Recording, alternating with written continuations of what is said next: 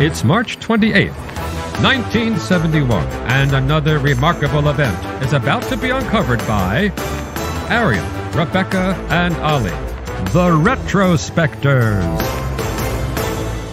What do you do when a legendary show on your TV network, one which once brought the world landmark performances from the likes of Elvis Presley and the Beatles, sinks to 43rd in the ratings?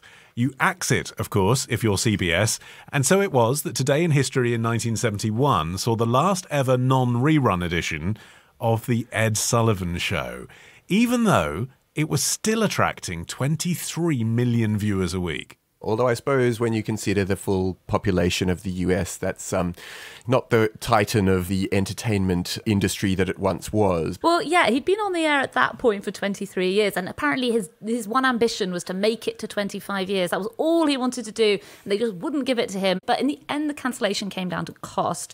The show cost $8 million a year to make, and this was at a time when TV networks were starting to get the rights to broadcast Hollywood films. That was something that hadn't really been done before. So not only were they buying the rights to do the first TV showing of popular recent films, but also films that had gone out of copyright. And because people weren't used to necessarily seeing big blockbuster movies on TV, those were drawing huge audiences. And it was also kind of a side effect of a wider move in TV. It was called the rural purge in the early 1970s, when networks were starting to ruthlessly cull content which was popular but drew an unfashionable demographic. A poorer demographic is the point, isn't it? You know, the people who were watching Ed Sullivan, but also the Beverly Hillbillies, Green Acres, Lassie and Hogan's Heroes, all shows that got purged out in this year of 1971, had less money to spend on the items being advertised at them. But I think CBS were aware that Ed Sullivan was a name that we'd still know all these years later because of these legendary performances that had happened on his show. And yet, he as an individual, it has to be said, I'm going to say it now, has an astonishing lack of charisma. I mean, for someone who is essentially famous as a TV presenter, he's one of the worst TV presenters you'll ever see. I mean, it's just, he lacks the fundamental skills to be able to do the job. Yeah. He's not likable, he doesn't look good, and he mumbles his lines. Yeah. I mean, like, how the hell did this happen? It is amazing. Like, he actually says himself that it was his older sister, Helen, who got all the brains of the family. What he had going for him was that he was a very talented athlete. Throughout his school career, he was a really good baseballer, basketballer, footballer, even quite good at track.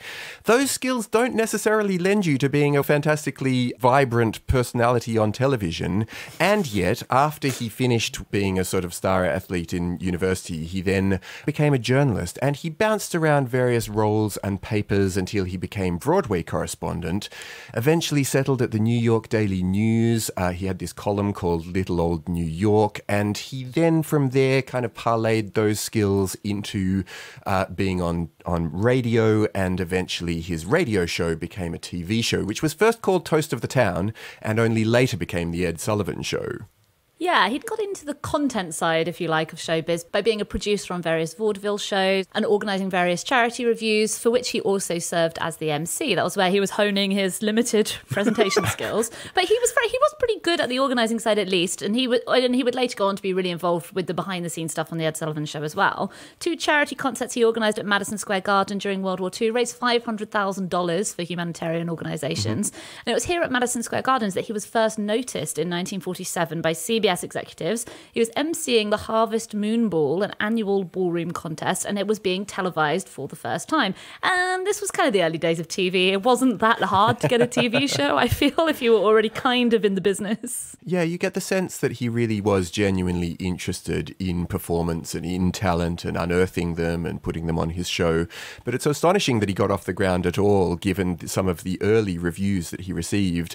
One reviewer, Harriet von Horn, wrote, "He got to where he is not by having a personality, but by having no personality." To which, by the way, Ed Sullivan wrote back and said, "Dear Miss Van Horn, you bitch. Sincerely, Ed Sullivan." Wow. I mean, he may not have had the style, but he had a way with words. Certain guys. panache. The comedian Alan King kind of summed up the enigmatic appeal of Ed Sullivan by saying, "Ed does nothing, but he does it better than anyone else in television." I love that. Yeah, there was another review that I found from Time which said, basically, instead of frightening children, Ed Sullivan charms the whole family. Basically, he was the average guy who brought these great acts to people's homes. And, you know, one of those acts, as it turned out, was Elvis Presley eventually, because he was actually very resistant to the idea of putting Elvis on his show. Putting Elvis's lower half on his show. Oh, that's amazing. Yeah, he just thought that it was too risque and it would scare the horses, I guess. Arouse the horses. Yeah. And so what they do, anytime Elvis starts shaking his hips, the camera cuts to his face. It's the most amazing thing. Which is annoying because that's arousing that is too. Also they were like, arousing. what can we show?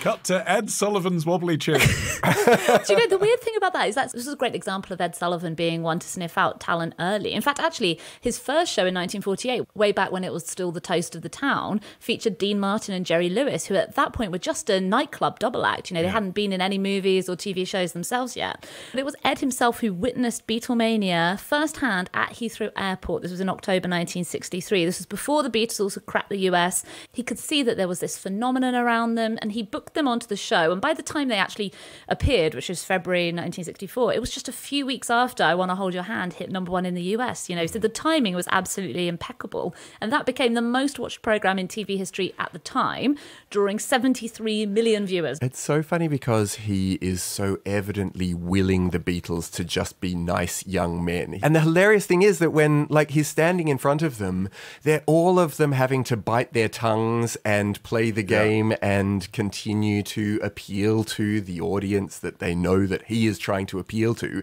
even though that's very much not them, and just around the corner is going to be the long hair and counterculture and revolutionary this and that and experimentation. Yeah, that was a big contributing factor to the cancellation in the end. You know, young hip acts no longer needed to be presented to middle-aged America to be accepted. That was kind of the role that Ed Sullivan had been fulfilling. He was acting almost as a tastemaker, saying, they have passed my mental examination. They are clean enough, decent enough to be allowed into your lives. Probably fight for their country, don't worry. Exactly. But then there was this cultural shift, and these acts themselves didn't care. The listeners and consumers at home didn't care either. You know, they liked what they liked, and they didn't need to be told by, you know, a 70-year-old Irish-American man that actually Elvis is fine now. And the acts themselves were becoming increasingly disobedient about Ed Sullivan's insistence that they had to behave in a certain way to even be on the show. For example, the Doors were told that if they were going to sing Light My Fire, Ed Sullivan didn't believe that some of the lyrics were appropriate for his audience, and so he wanted them to change the words "Girl, we couldn't get much higher" to "Girl, we couldn't get much better." Girl, I need your help lighting my fire, please. Do you know anyone with a fire lighter?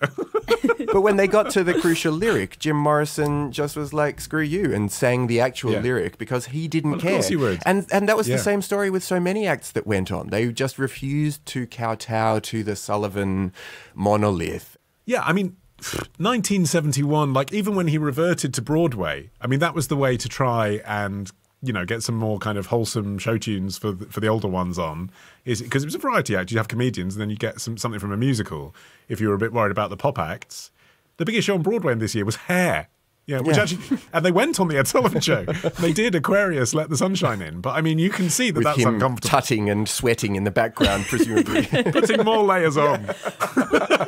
This is the thing. The clips that have survived, you know, they get passed around now are Elvis and the Beatles. But it was a true variety show. Up to 50 million Americans were tuning in every Sunday. You did have to have something that appealed to everybody. So, you know, you might see Elvis, but you might also see an opera singer. You might see a stand-up. You might see novelty acts like Topo Gigio, the Italian puppet mouse. He was very popular, right? He was the most popular puppet they had, and he had the Muppets. I tried to watch a bit of Topo Gigio to try and see what the fuss was about, and it is unwatchable. Every time the mouse rocks his pelvis, the camera cuts to his upper body.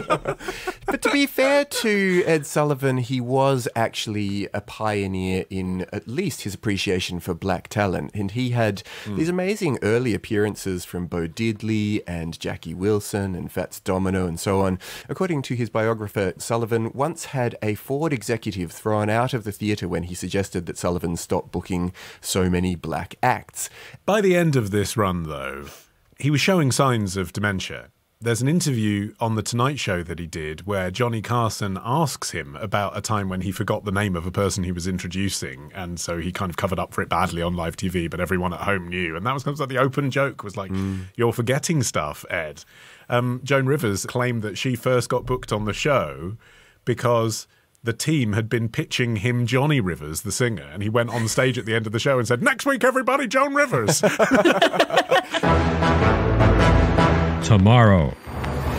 700,000 people had to work on this tomb whilst he was alive, which took 36 years. Ditch the ads and get a Sunday episode when you join Club Retrospectors. Subscribe now on Apple Podcasts. Part of the Acast Creator Network.